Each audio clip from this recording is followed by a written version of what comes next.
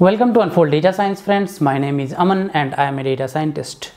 In my last video on missing value imputation techniques, you guys gave lot of likes and lot of comments. A big thank you to all of you for that. And this is a subsequent video of that video only. This is part 2, where I will be showing you the practical demonstration of all missing value imputation technique that I was explaining in that video. This is the power of your comment and your feedback, guys, that I know what to create and what not to create. So please go ahead and put the comments in this video as well, so that I know if it was on to the expectation. So let's go to my screen and I'll show you what all imputation techniques are available in Python and how we can implement it. Okay. So guys, what I'm going to explain you here is multiple varieties of imputation. Okay. And then how to do that in Python. For example, iterative imputation. Then I will tell you what is MICE, that is multiple imputation by chained equation. I'll tell you model-based imputation. I will tell you listwise deletion and some simple imputation. So how I am going is I'm starting from the difficult ones, little difficult to understand, and then I'm going to easy ones. Okay. So first thing that you need to understand, guys, is something known as iterative imputation. Okay. So this image I have created to explain you what is iterative imputation. Try to understand this, guys, because this concept is used in multiple imputation too much. Okay. So iterative imputation means imputation will not happen once. It will happen in an iterative way many times. For example, suppose this is your input data. Okay. Now, how many values you can see blank in your input data, guys? One value in height here, second value in height here, one value in years of experience, one value in salary. Okay. Suppose this is your total data. So how iterative imputation will work is, first of all, it will treat one column as a target column and two columns as independent column or fit a model. Okay. So you can see here, these blue ones are the target column, and this color, right? Little orange kind of color. This color is a independent features. Okay. This is step 1. Okay. In step 1, suppose the model predicts these two blank values at A and B. Okay. Then what happens in next step is the second column, you can see here blue, right? This will become the target column. These two will become independent column, and this will be predicted as C, for example. And in the third step, these two will be made as independent, and this salary will be made as target, and D will be the prediction. Once this happens for all the columns, right, then we will have a final data set, right? This final data set will be compared with the basic mean imputed data set. So you can see here on the bottom, this is a mean imputed data set. So from this original data, one mean imputed data set is created in the advance. Okay. Once all the features are filled, all the columns are predicted, then this final result will be computed with mean imputed result, and then that difference will be observed. Okay. This difference will be tried to minimize in the next iteration. So I'm saying here compare and iterate. This kind of imputation is known as iterative approach of imputation. So what is happening in first iteration? We are taking all the column one by one, trying to predict for that, and then the final data, right? We are comparing with mean imputation to see how close or how far is that. This is one iteration. In the next iteration, what will happen? Again, these things will repeat. Again, this will be compared with the mean imputation. Again, repeat, again compare. Okay. This kind of imputation is known as iterative imputation because it is in iteration. Many times it's happening. Okay. How to do that in Python? You have something known as iterative imputer. So first I'm importing my data. Okay. So this is how my data looks like. If you see here, I am knowingly put some values as NAN. So I have height, I have years of experience, and I have salary. Okay. So NAN means these values are missing. So two values in height are missing, one in years of experience and one in salary. Okay. This is again a employee data, for example, you can say. And the reason you are seeing 0.0 is because at the moment NAN comes in the data, Python thinks all these are float values, and hence by default it's converting to float. Okay. So don't bother about that. Just see missing values NAN. Okay. Now, how to impute a plain simple iterative imputer on this is, you go here and you say import numpy from sklearn.experimental import enable iterative imputer, okay? And then you say from sklearn.impute impute iterative imputer. Then you take a model of your choice. Okay, here I'm taking linear regression. Initialize linear regression object. Then call the iterative imputer. Give your estimator as linear regression. What is your missing value? So in this case, np.nan. How many iteration you want to run? What is your imputation order? Imputation order means left to right or right to left column wise you want to go. And then you can run this. So let me run this in front of you once. So if I run this right, you will see that early stopping criteria reached. I will tell you what is early stopping and how many iterations. Find 5 iterations it reached, okay? And then your missing values are imputed. If you see here, this is your imputed data. Now you will not be seeing any NaN here, okay? So this is a iterative imputer. Remember this, guys, iterative imputer. How did you do that? You imputed something known as iterative imputing in Python, iterative imputer, and did this. All the columns were at one point of time, all the column was target and rest what individual feature. Another point of time, one column was target, others were individual feature. Step by step manner. Once all the columns are predicted, we call that one iteration, and then that is compared with the default prediction, default imputation, and it is tried to be optimized. This is called as your iterative imputer. In Python, you can use it. Some interesting options in iterative imputers are, for example, initial strategy. Like I told you right here, it is initially mean impute. So this you can change using initial strategy parameter, okay? And imputation order, right? I'm saying here Roman means left to right. So I want to first, take my first column as my target. In the second step, I want to take my second column as the target, and so on and so forth. You can make it Arabic and it will go like this. Last column as the first, target variable, and so on and so forth. So how many imputed data you are seeing here? One result, one output. Understand the difference. This is not a multi-imputation. Okay, this is a single imputation, not a multiple imputation. Iterative, but single. Single means it will give you only one value, only one imputed value, okay, in the end. This is your in the end imputed value. Fine. Now suppose I want to have something known as multiple imputation. Multiple imputation means I want to have, like I was saying you in the theory video, right?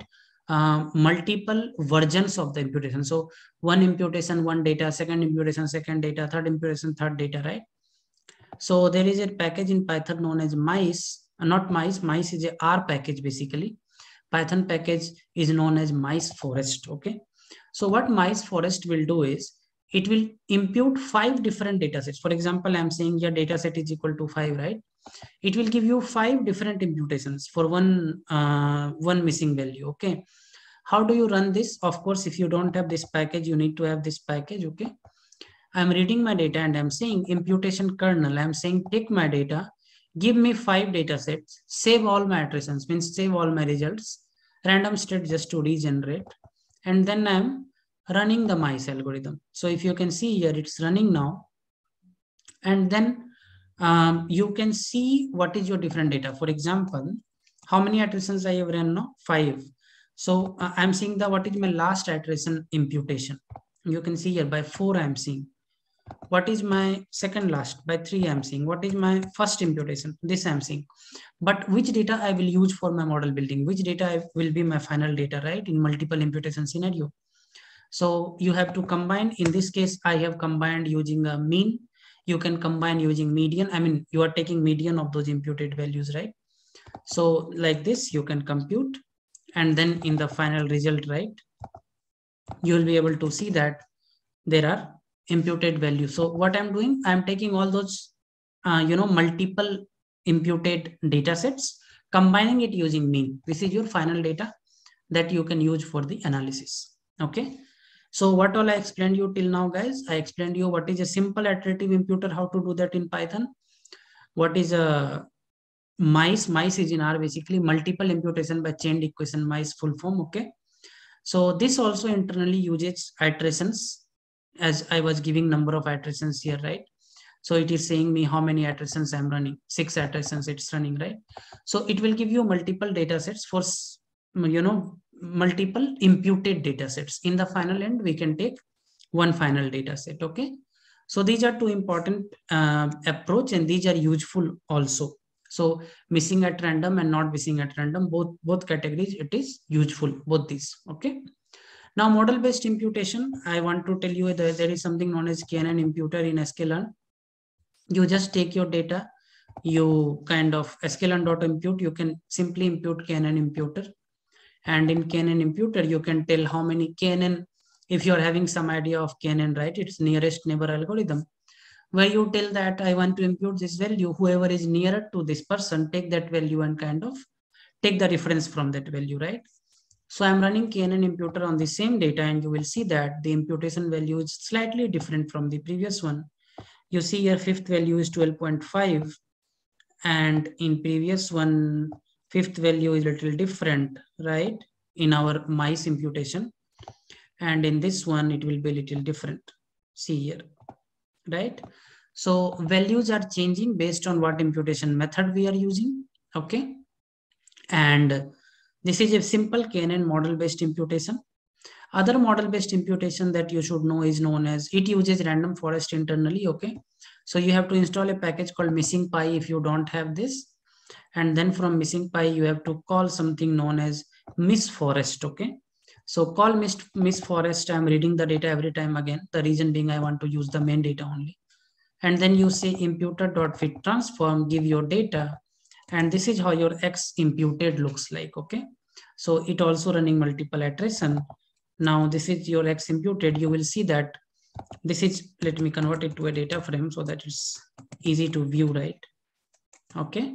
So you will see that the values are now different. So fifth value here, how much, guys? 1, 2, I'm just comparing one value. So here missing forest tells you 13.16. Okay. KNN tells you 12.5. Okay.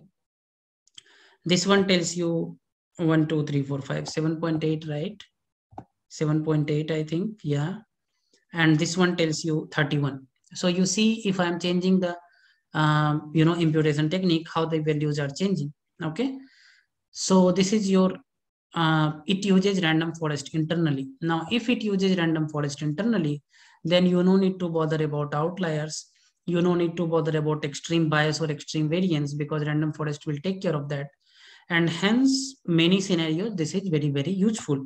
In in KNN, if you are using, right, you need to tune your number of neighbors. You need to be aware of how my data is and many other things. Okay.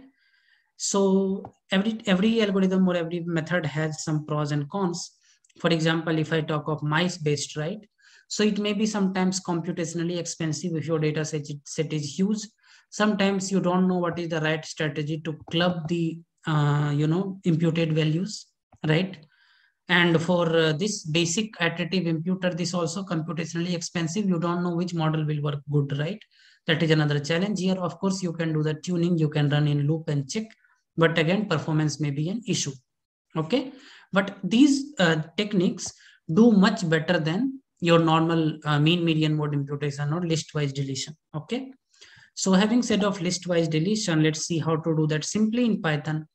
Listwise deletion is nothing but if you see any one empty value, delete the entire data. So here, my data I'm importing again will look like this. Okay, original my data.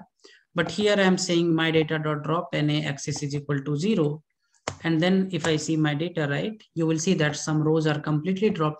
Even if there is one empty value, that row is completely dropped.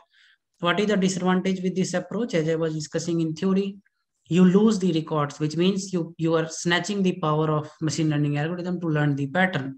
What is the good thing? Not much headache. You are simply doing it, and it will be very, very easy to do. Okay. This is known as listwise deletion. This is a simple one, hence I have kept it here. Suppose you want to do a basic mean median mode imputation, then what you might be doing is simply from sklearn you take simple imputer, okay, and you initialize simple imputer using, here I'm saying a strategy mean, I can say it medium, or I can say it most frequent as mode, and I can simply fit transform on this and you will see that it is imputed. Again, the fifth value is different because this time it's taking mean. If I say to take median, this will be changed. If I say to take most frequent, which is nothing but mode, okay, it will be changing.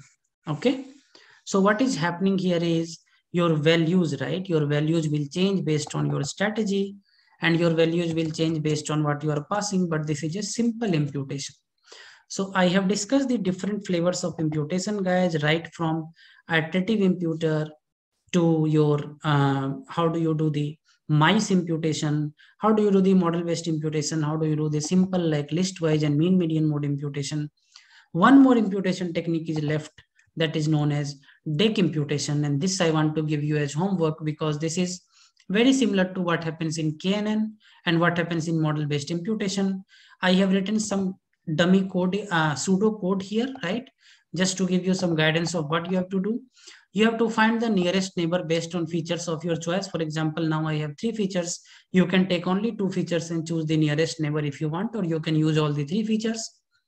You can impute using simple imputer, not make it complex. Let's impute using simple imputer only, and run through loop for all missing value on columns so that you get the final result as imputed data set. Okay. So if you do this one thing, guys, and if you follow this notebook that I will upload in my Google Drive, right, you are almost covered with everything available in Python from imputation point of view. Okay. So just keep in mind this miss forest because it uses random forest.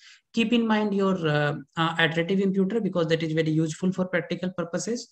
Keep in mind your mice. Mice means mice forest in Python. That is also useful. Okay. And then some simple ones. So guys, please drop me a comment. How did you like this video?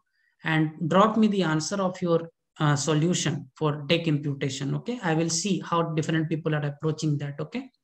Give me a thumbs up, guys, if you like this video. I will see you all in the next video. Till then, wherever you are, stay safe and take care.